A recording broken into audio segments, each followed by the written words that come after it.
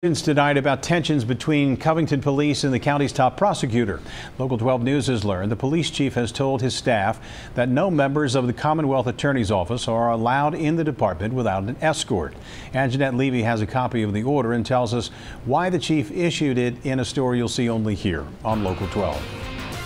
We obtained this order through an open records request. Chief Bryan Carter issued it on June 23rd, but he told me it's actually been in effect much longer than that. For many years, Kenton County Commonwealth's attorney Rob Sanders and his staff used key cards to get into the Covington Police Department. But in March, Police Chief Bryan Carter ordered the key cards turned off. I asked why. Obviously, there were some issues with trust, and that's about all that I can say about it. Members of the Commonwealth Attorney's Office, they're allowed in the building. They just have to have an escort while they're inside the building. Chief Carter concedes restricting a prosecutor's movements inside the police department is an unusual step, since Sanders and his assistants prosecute felony cases investigated by Covington Police. Do you have confidence in him? I believe he has the ability to prosecute cases, if that's what you mean by confidence. Do you think he should be prosecuting cases?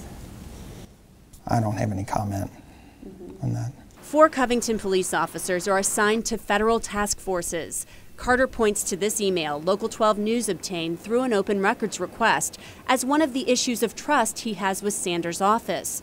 A Covington police detective raised concerns in February about Sanders' lack of cooperation in federal cases after a meeting with Assistant Commonwealth's Attorney Casey Burns. The detective wrote that Burns told him Sanders was not willing to let inmates out of the Kenton County Jail to work as informants for federal agencies because of concerns about liability. But he would allow inmates to be released to work as informants for the Covington Police Department. Chief Carter says he has met with Sanders to discuss his concern and the Commonwealth's Attorney's Office lack of cooperation on federal cases. That's a little bit unusual for the Commonwealth Attorney to not cooperate with federal agencies. We are trying to work through those differences now. I have met with Rob Sanders, and hopefully in the near future we can get past the cooperation issue with the federal agencies. Local 12 has contacted Rob Sanders 4 times this week for an interview. He has not agreed to our request. If he does, we'll let you know.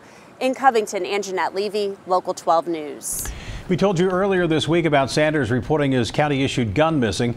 He says it was stolen last month from an unlocked vehicle in his garage. That case is still under investigation. If you know something about the Taurus PT-92 9mm handgun that's missing, call Fort Mitchell Police.